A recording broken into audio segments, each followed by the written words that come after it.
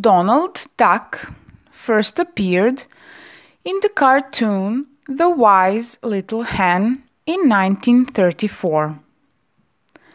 Donald is a funny animal cartoon character and was created at Walt Disney Productions. He has a yellow-orange bill, legs, and feet. He usually wears a blue sailor suit with a cap and a red bow tie. Donald Duck is one of the most popular Disney characters in the world and has appeared in more films than any other Disney character. His voice was created by Clarence Nash and was played by him for 50 years.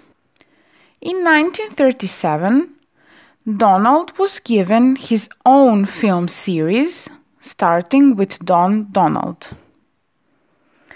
Daisy Duck was introduced as Donald's girlfriend, and also his three nephews, Huey, Dewey, and Louie. Donald is known for having a bad temper, but also having a positive outlook on life.